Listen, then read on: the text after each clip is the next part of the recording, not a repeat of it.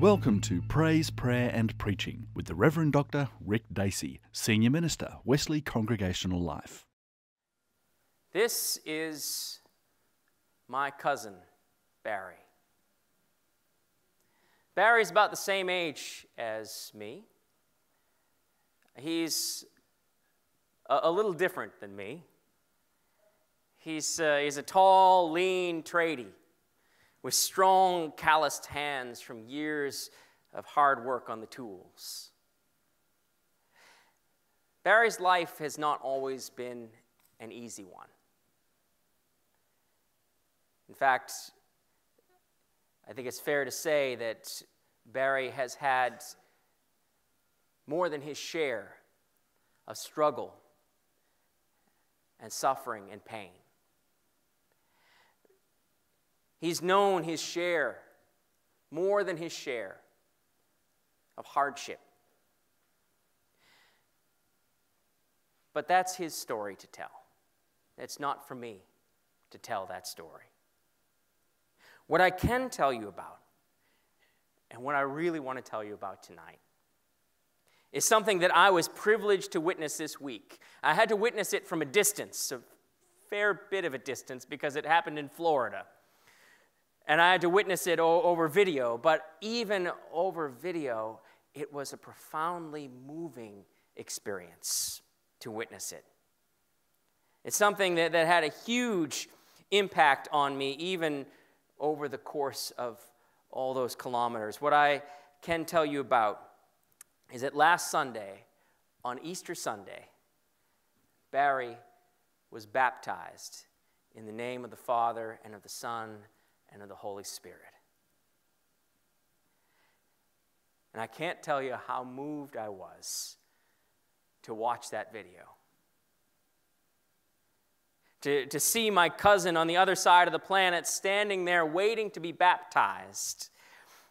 And those strong, calloused hands are trembling.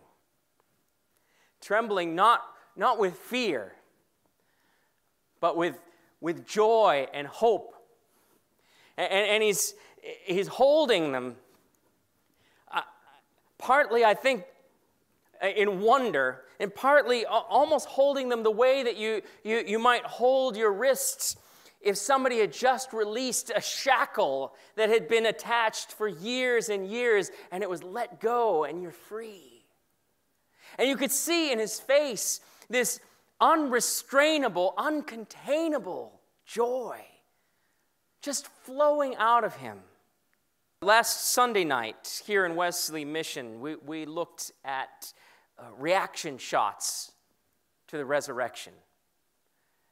And this week, as I sat and I watched that video over and over, I could see a reaction shot to resurrection in Barry's baptism.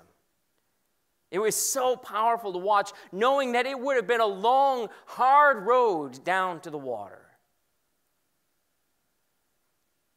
And the joy and awe in his face, they are an authentic, genuine reflection of what God has done, of what God is doing, and of what God has yet to do in his life and through his life. If you were to witness Barry's baptism, you might come away with the impression that that's the culmination, that that's the end of the story. That's the celebration at the end. That all struggle and pain and suffering in life are behind him now. And in Christ, he has died, he's risen to new life. Hallelujah, happily ever after. End of story, close the book. But of course, baptism is not the end. It's only the very beginning. Only the very beginning of our new life in Christ. And right through the New Testament, we see that struggle and suffering and pain do not end with baptism. The Bible makes it clear, following in the way of Jesus Christ is not an escape from the cruelty and pain of this world. It's a journey that includes hardship and tears at times. It can be a road marked with suffering. And Peter, the Apostle Peter, knew that. Oh, he knew that from personal, firsthand experience. He knew the road marked with suffering. Years before he wrote this letter that we've begun to read tonight, this letter of 1 Peter, he tried to convince Jesus to take an escape route around suffering, to steer clear of the suffering that awaited him in Jerusalem. Those of you who've been reading your Bible for a while, you'll remember Jesus' rebuke. Peter never would have forgotten Jesus' rebuke. Get behind me, Satan. And he would never forget that night when Jesus was taken away. And Peter was recognized by a servant girl. And he denied. He not only denied, he swore up and down that he had never met the man. He didn't know what she was talking about. He would not have forgotten that suffering. He would not have forgotten how he denied his Lord to avoid being lumped in with him. But you know, the one who is persecuted, you come alongside the one who is persecuted, you risk being persecuted too. I mean, we see that in school children. You know, look at the child who is sitting on his own at the lunch time, sitting on his own at the bench. Who's going to sit next to him? No one wants to sit next to him because the friend of the reviled risks becoming reviled too.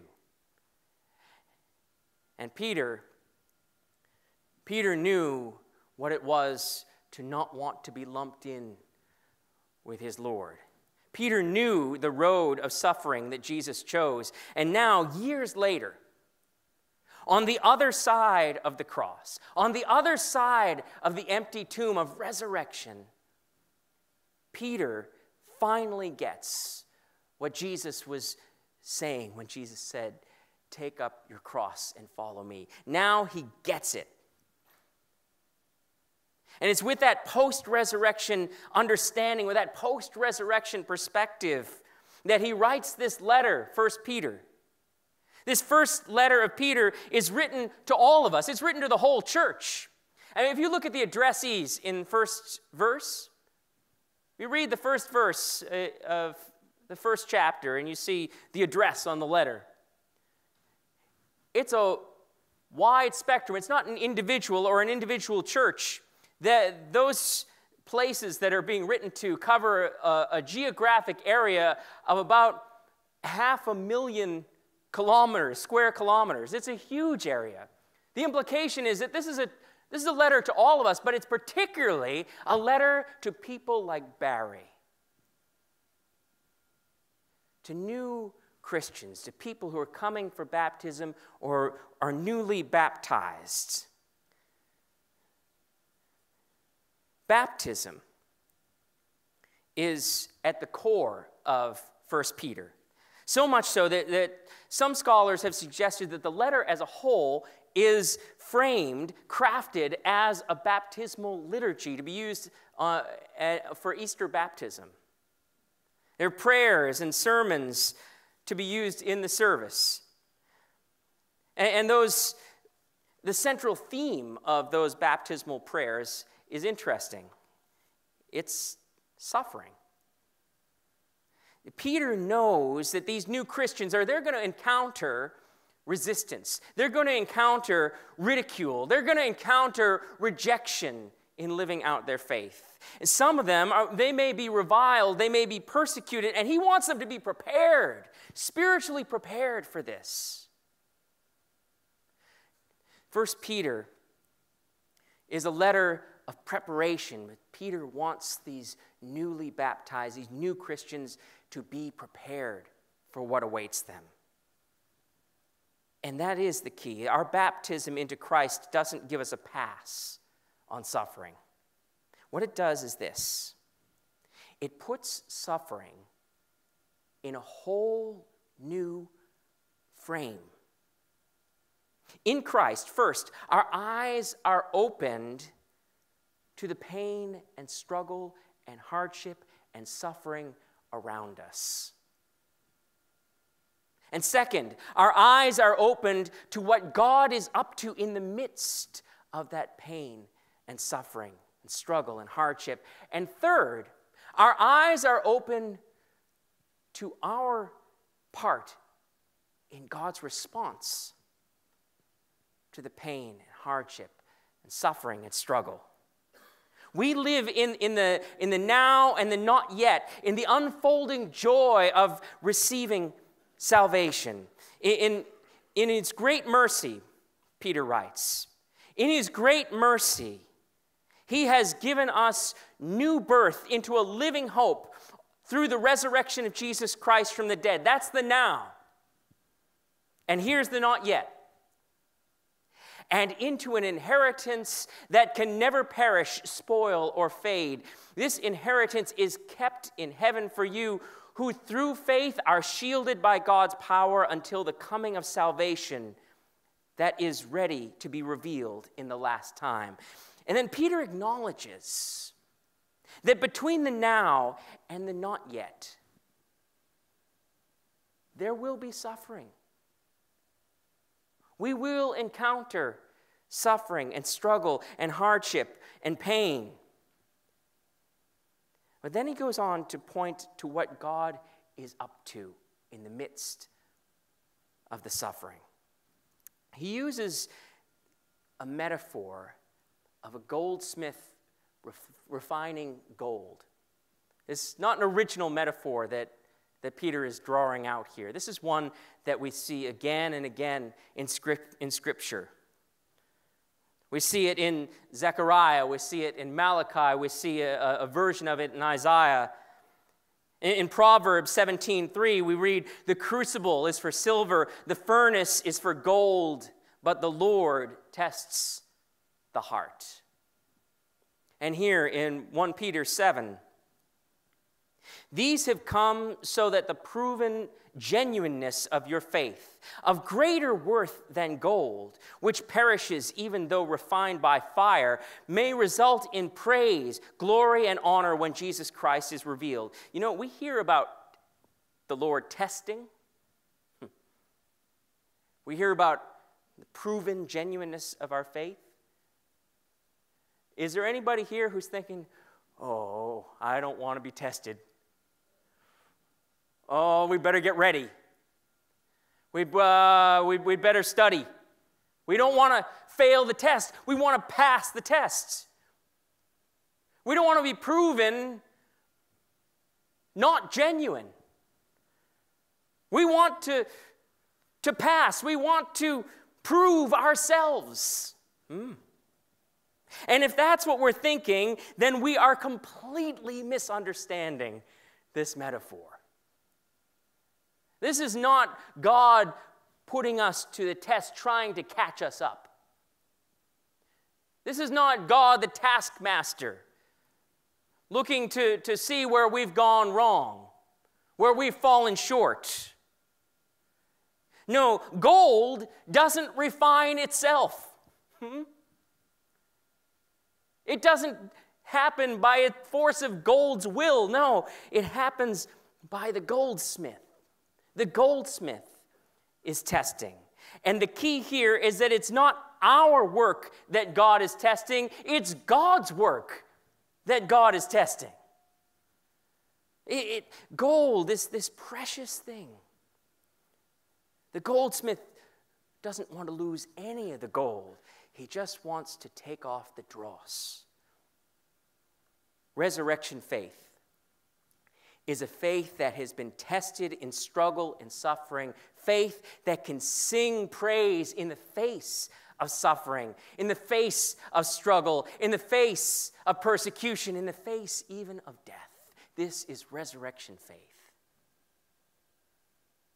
History records that in the first centuries of the church, when dreadful plagues swept through the Roman Empire, the pagan elites, they abandoned the cities. They went off to their country estates. They hid out. They stayed away. And the healthcare system across the empire collapsed, leaving the poor, the sick, the dying stranded in the cities, abandoned and forsaken, except for the communities of Christians. The Christians stayed. The Christians stayed in the cities. And they stayed to nurse the sick and to comfort the grieving, both believers and non-believers. The Christians stayed to care for them all. Their Christ-like compassion cost many their lives.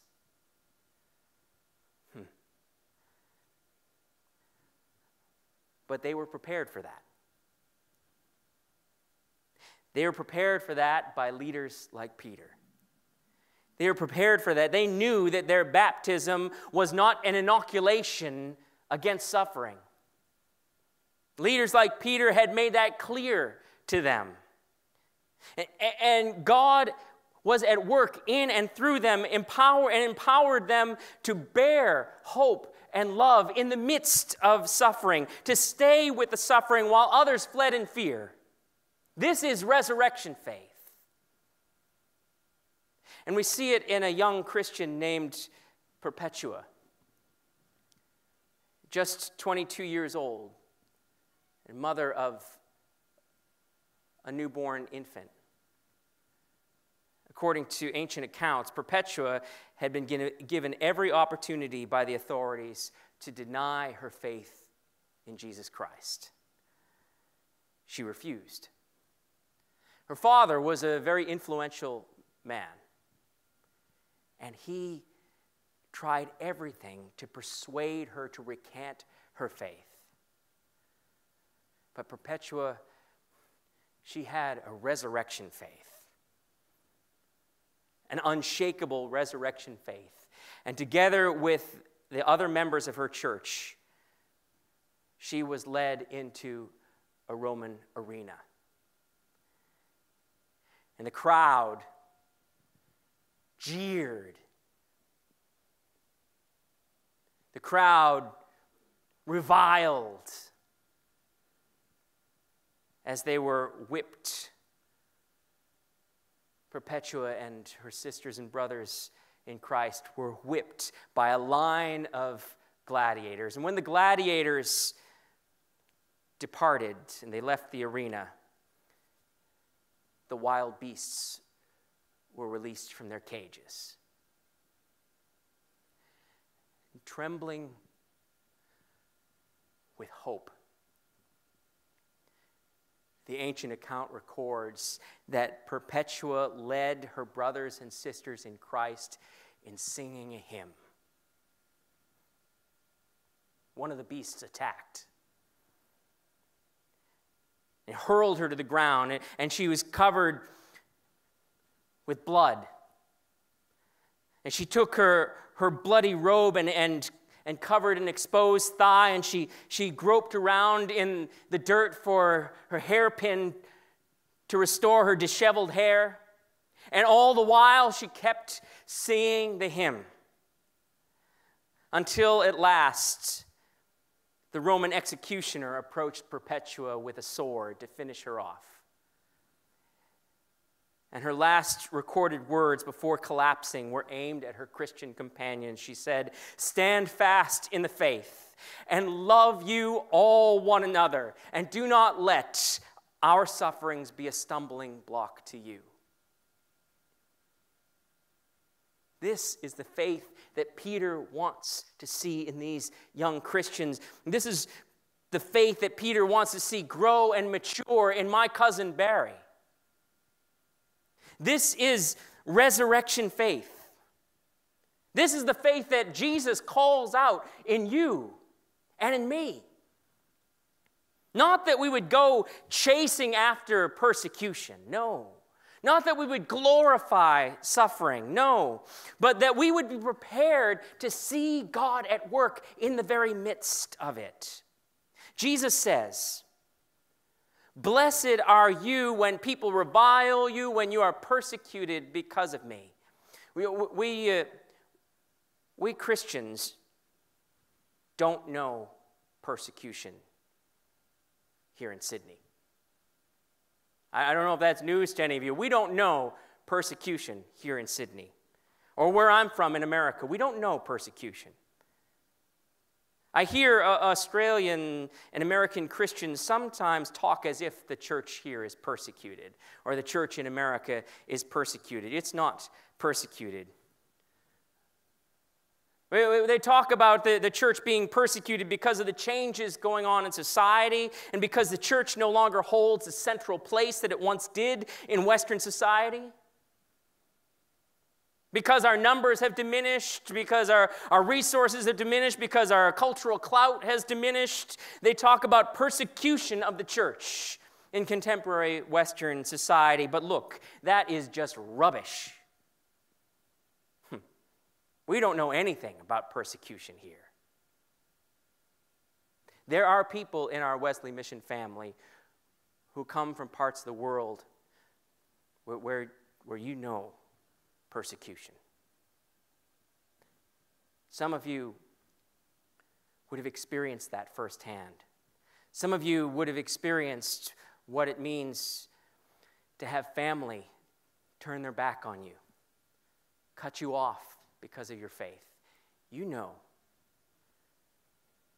what it is to be reviled.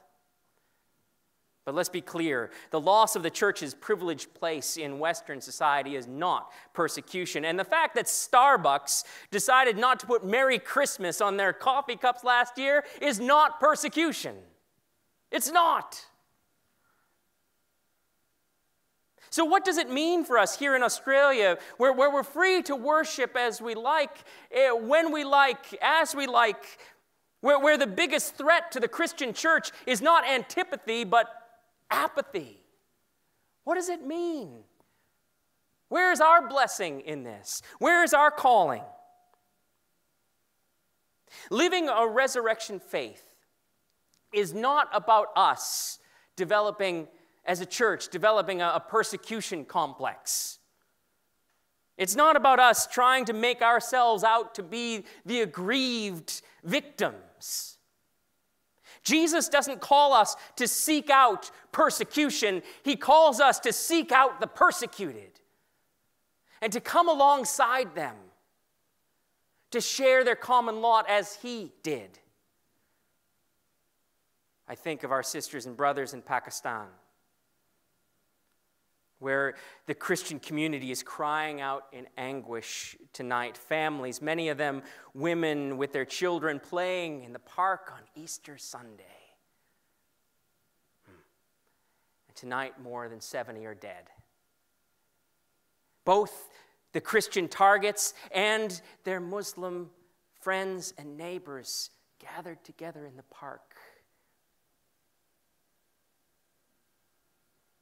30 of them, young children, blown apart by a hate-fueled suicide attack. And yet tonight, on the second Sunday of Easter, the Christian community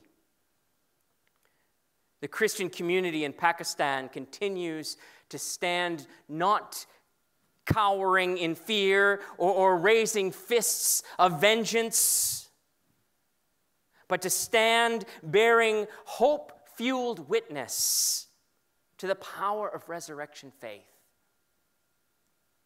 And sisters and brothers, it is our calling to stand with them, to come alongside them through our church partners with prayer, with practical support, to hold the Christ light up with them. And not just with them, not only with them, but around us in our daily lives, this is our calling. Who are the people around you who are reviled? Who are the people around you who are suffering and struggling? You know what's going on inside you. Who are you called to reach? Who are the outcasts around you?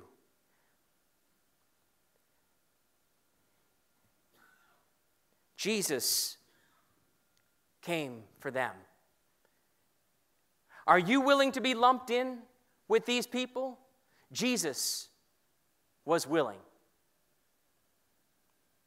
Jesus was willing. He came alongside the lepers and the outcasts. He came alongside the prostitutes and the foreigners and the tax collectors and the sinners. He was reviled for it. He came alongside the bruised and the broken, and he said, "Blessed are you when you are reviled and persecuted, not when you play the victim because of your faith, but when your faith puts you in places where you risk being tarred with the rest of them, where you risk being lumped in with the rest of them. Blessed are you when you take your place with them." When Jesus rode into Jerusalem, he knew that he wasn't riding in to take his place among the rulers and the elites. He knew that he wasn't riding in to take his place among the respected and the respectable. He knew that he was riding into Jerusalem to take his place among the reviled and the persecuted, among the outcasts and the suffering. He was riding in to take his place among the transgressors, and to be numbered with them, to be numbered with us. I thank God that as Wesley Mission, we stand every day with thousands who are struggling and suffering. We stand with them not because we're especially righteous or holy people. No. We stand with them because we are receiving our salvation. And in response to that, we want to declare that we want to stand where Christ stands. And sisters and brothers, may we reflect this resurrection faith in our everyday lives by his grace and in his strength.